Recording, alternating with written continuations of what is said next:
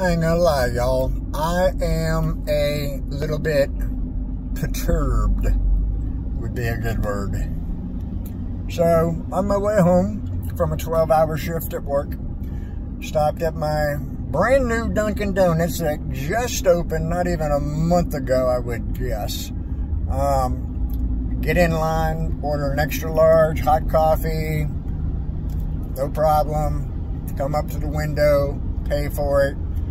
When she hands me my extra large coffee, right away, I noticed that just as has happened to me previously at this location, the cup did not feel the slightest bit warm at all, which immediately drew some red flags. So I opened the top, no steam, took a sip.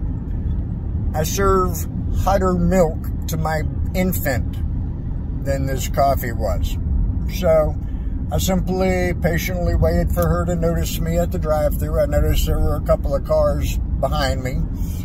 She finally noticed me, came over. I asked her, you know, hey, this isn't quite warm. Is it a possibility you can stick it in the microwave, maybe heat it up a little bit for me? She kind of huffs, and next thing I know, the manager at the window, Kyle, and he says, "Sir," as he pulls out his cell phone, "we close in 15 minutes. What do you want?" I said, "It's Dunkin Donuts. I want hot coffee I just paid $3.85 for."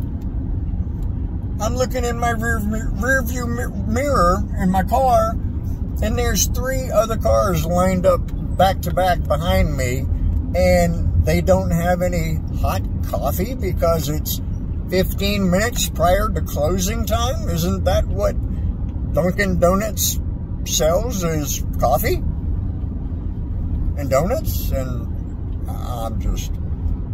I'm so flippin' disgusted with customer service, or pardon me, lack thereof. Ugh, horrible.